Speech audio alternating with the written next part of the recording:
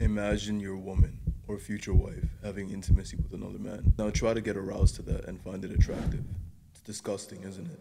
No man in their right mind would be okay with something like that. As a matter of fact, you should be angry just thinking about that. What's even worse is watching haram is slowly turning into a cuck. And we know that watching pee is haram because it's zina of the hand. But did you know that watching it will bring you closer to becoming the type of man that will never enter Jannah? I'll explain why here. This is going to be one of the most important videos that I have ever dropped on this channel. So make sure to pay attention to this one, especially because in this video, I'm going to drop my ultimate no-fap strategy as well. As always, timestamps are in the description box down below, but you're going to want to watch this segment by segment. So to get into this, what is the problem with pee and how does it work? Aside from being haram, watching pee turns you into a cuck, which is a man that gets off to other men smashing his wife. In Arabic, this term is called a Dayooth. A Dayouth is a man that has no protectiveness over his womenfolk and doesn't mind being a cock. Matter of fact, gets off to that. The Prophet ﷺ mentioned that there will be three types of people that Allah will prevent from entering Jannah, and one of them is a Dayouth. Now, I did drop a video very recently about Dayouth men and this rise of men that are okay showing their wives off, which you can watch after this video. And when you watch pee, you're not actually being intimate with a woman. You're getting off to another man being with a woman and slowly conditioning yourself to find that arousing. Now, what's worse is instead of just merely being a bystander watching that, simply put, everything that he does to her in the video, you are vicariously living through him. Sub him in, coach. Now combine that with how many videos the average man watches to find the perfect skin tone, the perfect girl, the perfect face, the perfect hair that he's feeling that day, the perfect body type. Which means you've pedestalized this woman to the max in your mind after all these hundreds of videos, only to then sub in another guy to take her instead. Now, we live in a day and age where we all know in a span of a few seconds, you can have your selection to access visually multiple women, as many women as you want.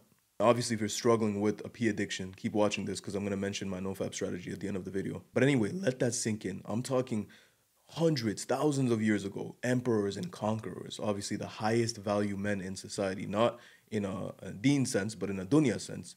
Bro, I'm talking the average conqueror and emperor, the amount of women that he had in his life, hundreds of women, thousands of women, right?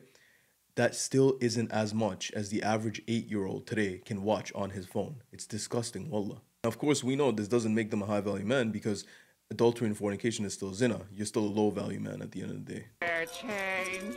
Spare change, man. But there's so many Muslims today that unfortunately think that zina of the hand is still better than zina involving other people. I'm not going to say it's worse, but why do zina of the hand to begin with? Allah subhanahu wa ta'ala mentions in the Quran that on the day of judgment, our own skin will testify against us. That's a scary thought. Imagine your hands, your ears, your eyes testifying against the atrocities and transgressions that you've made them commit with your own free will. Now, this Dayouth behavior that you're basically priming your brain to have will have disastrous implications in your marriage. You'll have no ghaira, you will have no protectiveness over your women, you will be okay because you're slowly getting off to desensitizing yourself to allowing your women to be taken by other men. So why would you prevent her then from being around other men, free mixing, going outside, all dressed up and dolled up and haram, perfume, you name it?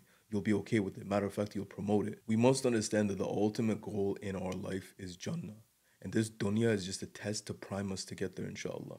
But to prevent ourselves from racking up sins, we have to get married. Now, I understand there's going to be people in the comments mentioning not everyone is destined for marriage. It's not decreed for everyone, yada, yada, yada. But how will you know unless you actually try? And if you're already not on self-improvement currently, what are you doing? That's the whole point behind my channel, because I'm on a mission to level up men all around the world in every aspect of their deen, their fitness, their mental health, and their finances. And if you want to accelerate that and speed it up much faster, hit me up at FaiyadFit.com, inshallah. Given that Ramadan is right around the corner, it's a perfect time to start right now. Now, going back to being on the path to marriage, it's going to be pretty difficult to lower your gaze today, given the fitna that we have. This is where NoFap comes in.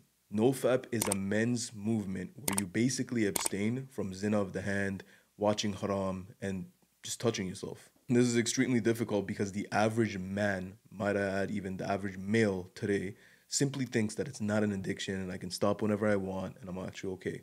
If you think you're not addicted, yet you recreationally watch a few times a week or even a few times a month, you're addicted, my guy. Stop it. Get some help.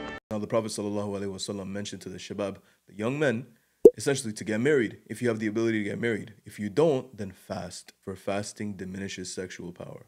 This directly proves two things. Number one of the motives of marriage is to help us lower our gaze and fulfill our desires, thereby reducing our desires when we're out in public, because it's proven in this hadith that if you can't get married, then do XYZ to prevent your desires from overpowering you. And number two, this hadith proves that fasting does diminish your sexual powers and help you control your desires and urges. Now, this isn't my nofap strategy. I'm saying right now you should be doing this. You should be fasting Mondays and Thursdays as according to the sunnah, or even every other day, the fast of Dayooth, or even every day, simply just to like really help you control your desires. And if you still can't, here is my ultimate nofap strategy. To never relapse on nofap ever again, inshallah, you simply have to get off nofap.